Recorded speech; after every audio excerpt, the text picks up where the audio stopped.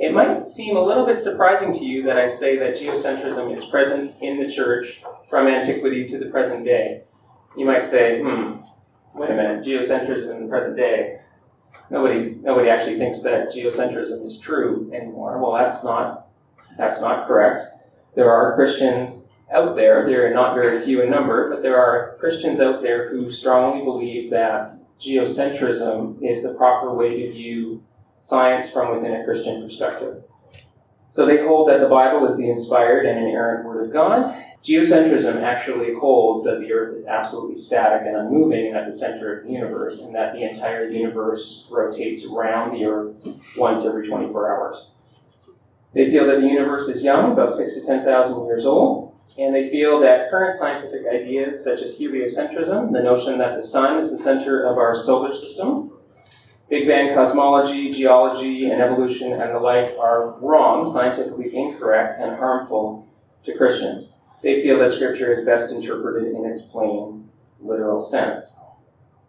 So interestingly, sort of key individuals, this particular position on origins can claim a long history within the church. And the reason for this is prior to the work of Copernicus and Galileo, everybody was geocentrist.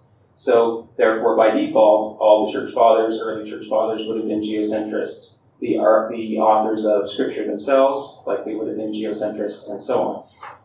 So what's interesting is theologians up until the time of Copernicus remained geocentrist, but there was a large number of them that remained geocentrist after Copernicus as well.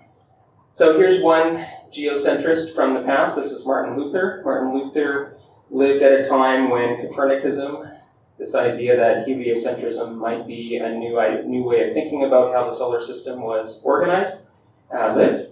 And here's his take on it. So he says, there's talk of a new astrologer. Astrology was the way of talking about astronomy back in that time. He wants to prove that the Earth moves and goes around instead of the sky, the sun, and the moon, just as if someone were moving in a carriage or ship might hold that he was sitting still and at rest while the Earth and the trees walked and moved. But that is how things are nowadays. When a man wishes to be clever, he must invent something special, and the way he does it must needs be the best. The fool wants to turn the whole art of astronomy upside down. However, as Holy Scripture tells us, so did Joshua bid the sun to stand still, and not the earth. So the Joshua 10 narrative is a key passage that gets argued over at this time in the heliocentrist-geocentrist debate. And it was felt that proper interpretation of Joshua 10 would not permit a heliocentric reading. So that was right around the time when these ideas were new in the church. Here's a later apologist. This is John Edwards. John Edwards is not Jonathan Edwards, the Puritan theologian that you might be thinking of. Sometimes there's confusion on this point.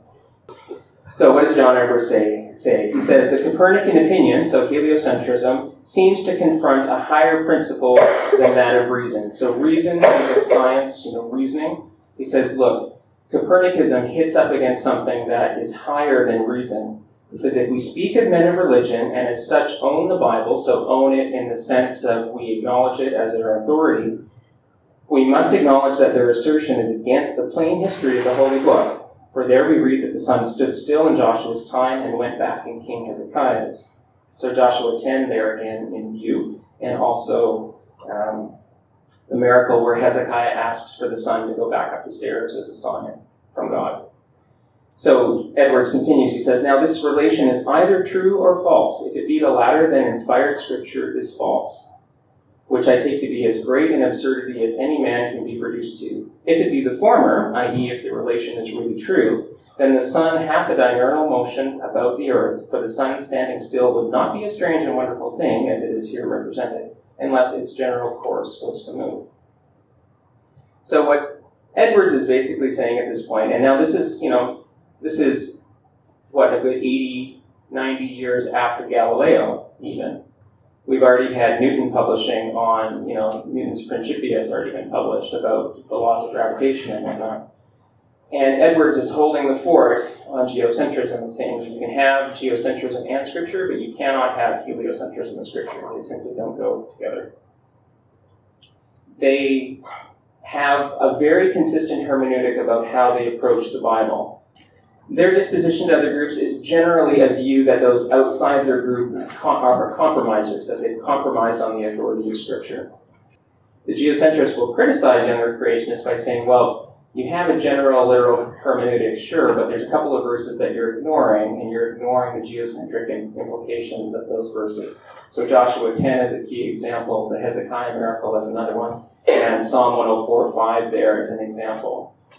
When we read this verse now, in the present day, that God sets the earth on its foundations and it will not be moved, we don't think of that in scientific terms as speaking to whether or not the earth moves or not. But it very much was felt to be that, speaking to those concerns prior to the work of Copernicus and Galileo. So in terms of weaknesses, another strength, of course, is that it has a long history within the church. Now, of course, this view would have a long history within the church. It had an uninterrupted run of about 1,600 years within the church before Copernicus and Galileo came along.